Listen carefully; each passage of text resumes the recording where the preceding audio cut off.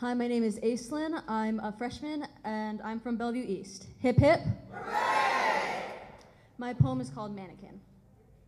When I was younger, I would always sneak away from my mother and squeeze myself in between the wallpaper and the glass of the clothing shop, posing, pretending to be one of the mannequins on display. I lacked the white paper mold and the smooth plastic sheen required to blend in, the spindly proportions, but when I stood there, it didn't matter. Everybody looked past the display, my display, and made me feel as though I fit in just right, the perfect shape in the perfect spot, right where I belonged. It went from playing pretend to a desperate need of mine, blending in and being wanted, an empty hole in my body just like the hollow insides of the doll, gaping and hungry. I feed into it when the mall has long since closed, the dark illuminated only by the flashlight of the security guards and the light of my phone on my face, both of us prowling, searching, hunting for an answer we aren't quite certain of, and in the dark I construct a new me.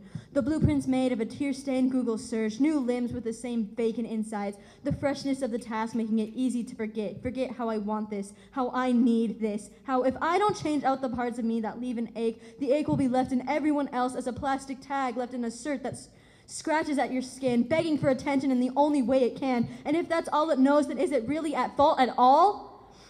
I don't think I want to be a mannequin anymore, but if I don't play the part and put on a role on a stage I don't want to be on at all, then I am nothing. People will walk past me, not because I fit in, but because I stand out dressed in anger against my well-designed peers so drastically that they can't help but ignore me, turning their heads to avoid having to deal with something so catastrophically wrong, because if I don't play my part by switching out my parts and compartmentalizing every word and every action, then I will just be me. And I don't know how people will treat just me.